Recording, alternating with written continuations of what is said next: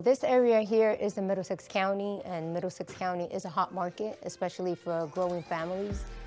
You can afford more house and more property in Middlesex County versus the north, but it still keeps you close to New York and the metro area where a lot of people tend to work.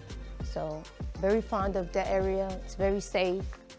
I just designed it on paper and I give it to my architect and he turns it into a working plan. I was doing project management before, but it was different project management. I actually have a degree in programming, but you know, I'm a mother first before anything. So being an entrepreneur and working for myself allows me to have a flexible schedule and always be there for my kids.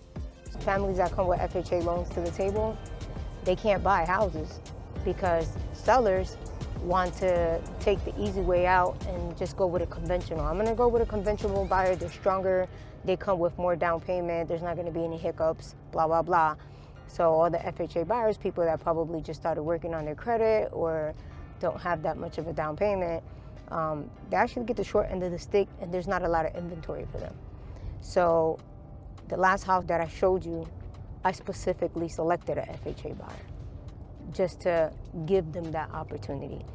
And I didn't go through any hiccups or anything like that. You know, at the end of the day, I still get the same amount of money, you know, but nobody's leveling the playing field for the FHA buyers.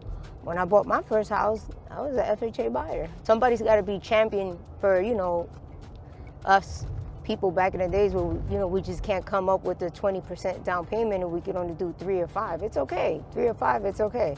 If you could afford the mortgage and the bank says yes, you should have an opportunity to, you know, to buy the same house somebody else can buy. So that's how I'm helping the home buyers.